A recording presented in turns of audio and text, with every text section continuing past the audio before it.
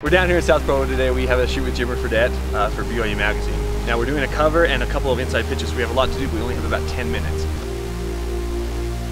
What they wanted to do was kind of show Jimmer in his environment, you know, playing street ball. So we just walked through and we had everything set up. We're gonna do our cover shot, low angle, with the Octobancus fill, and we're gonna do full body, and then we're gonna do half body.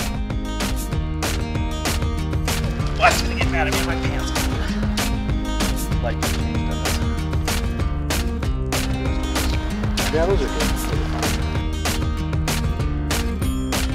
good. We really love this mural that's right here, so we're gonna put Jimmer like this, and we're gonna shoot straight on, and then we're gonna turn to shoot on an angle, so we can get two different looks from the same spot. Maybe just kind of kick it back a little bit.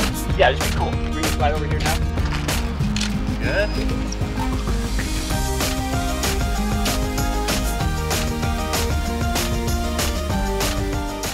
Then we're going to shoot Jimmer full body right here with the two hoops kind of framing him in the background. And I'm going to be lying right here in this nice little mud pile. Because that's what a photographer does.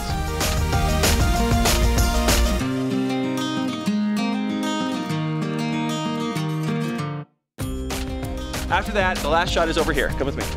The idea is to put Jimmer behind the fence and shoot him straight on and also on an angle.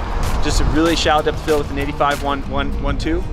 To give a different feel, and this is kind of more of a tighter portrait. We'll do this with just a little bit of with ambient, and we'll also do it with just kicking in a little light from the Octobanc back here.